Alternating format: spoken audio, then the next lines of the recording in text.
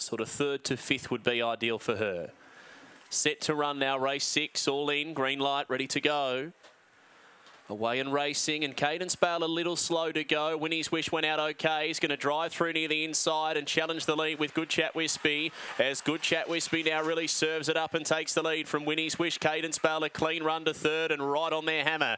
They're followed then by Big Braveheart, a further 2 to Mapunga Roz. A break of 4 then to Mea Sat, Little Prince, and about 2 or 3 to Osprey, rather at the end of the field, Maximum Smiles. So off the back, and here comes Cadence Bale. She gets her chance, gathers in Winnie's Wish as they turn for home. Cadence Bale rushed to the lead. The Ret was her go tonight, and Cadence Bale won it big time. Cadence Bale by 2 3/4. Good Chat Wispy was able to lift down the centre for 2nd. 3rd, Big Braveheart.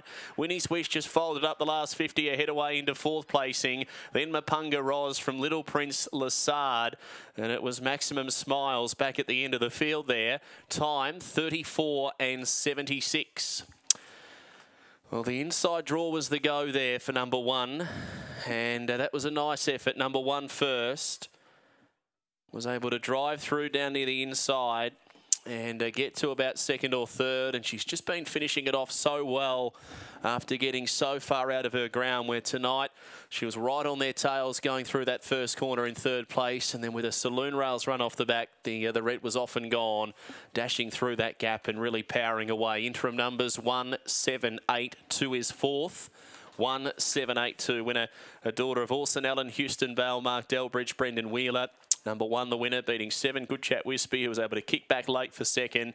Robert Crawford, Myra Deemer, Malta Santi. And 3rd, the photo finish.